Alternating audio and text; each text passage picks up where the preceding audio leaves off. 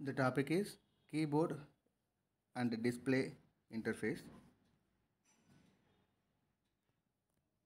A key closer can be determined easily by supplying a voltage at one end of the 2 points and finding out the voltage at the other point.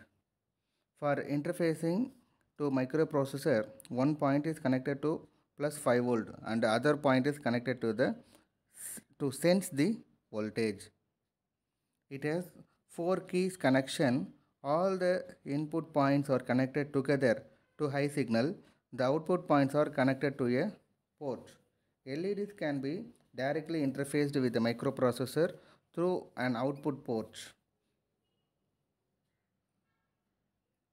A 7-segment LED has 8 segments marked A, B, C, D, E, F, G and H and is very useful in the display of the numeric and alphanumeric data. The parallel interface between the 7-segment LED display and the microprocessor is also possible, and serial interface also it is possible.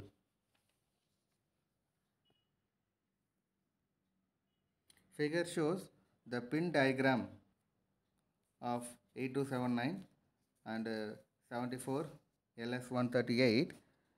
It starts the flowchart also can be depicted for the keyboard interface.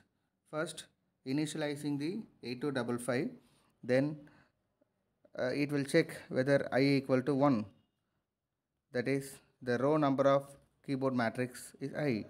Then we have to enable the ith row, then set the address code for the first key on the ith row. Any key is pressed or not, it will check now. If it is yes, then wait for 10 milliseconds.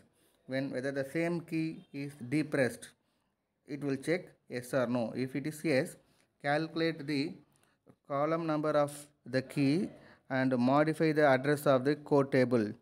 Then get the code of the depressed key. Then I value will be incremented by 1, I equal to I plus 1.